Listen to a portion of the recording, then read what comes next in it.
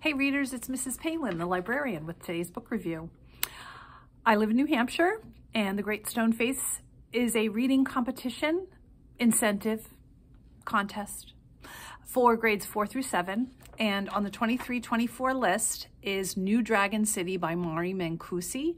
I had the pleasure of listening to this audiobook on Overdrive, Sora. I loved it. I love fantasy anyway. It is a story of kind of a post-apocalyptic world. It's set, I guess you'd say, in the future, the not too distant future, in New York City.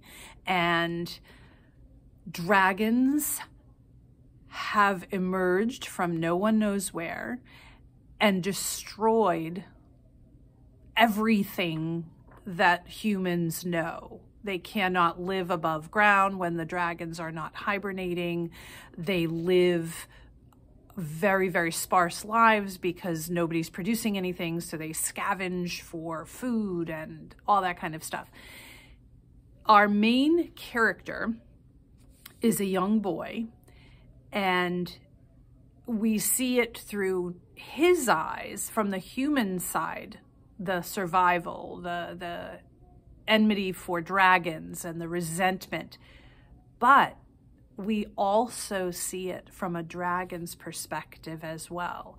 And those two main characters ultimately bond, and their bond allows them to see that the world wasn't black, white, hate the other guy, who is your enemy kind of thing.